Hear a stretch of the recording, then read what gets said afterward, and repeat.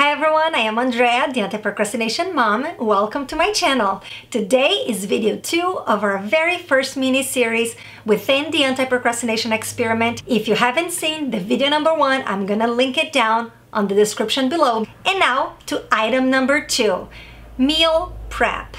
When we come back from a trip, we're naturally exhausted, a lot of the times starving, which makes us grumpy. And coming home and having food waiting for us is the anti-procrastination way to go. Now, this doesn't need to be anything super complicated. You can have frozen pizza waiting for you. You can take one of the days of the week, cook in bulk for leftovers and freeze part of that, which is what I did. I had so many vegetables in my refrigerator. I had to do something about that so they wouldn't go to waste. And you guys, I love to eat healthy, but I also like practical things. So I use my Instant Pot to make soups. I just chop up all the vegetables I have at hand, throw them in the Instant Pot, add a bunch of kale for extra nutrition and for that wonderful green color that me and my daughter love. And voila! Since we do eat meat, I usually cook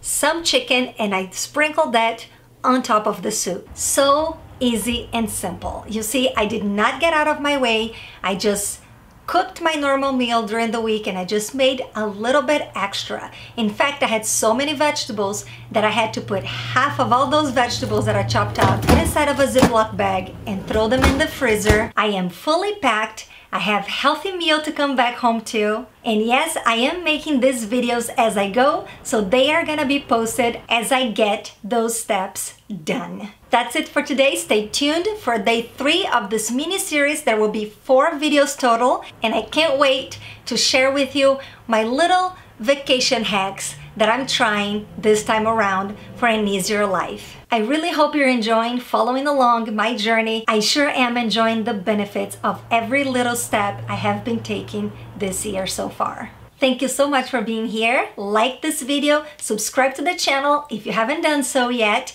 and let's get out there and get stuff done. I will see you tomorrow. Ciao, ciao.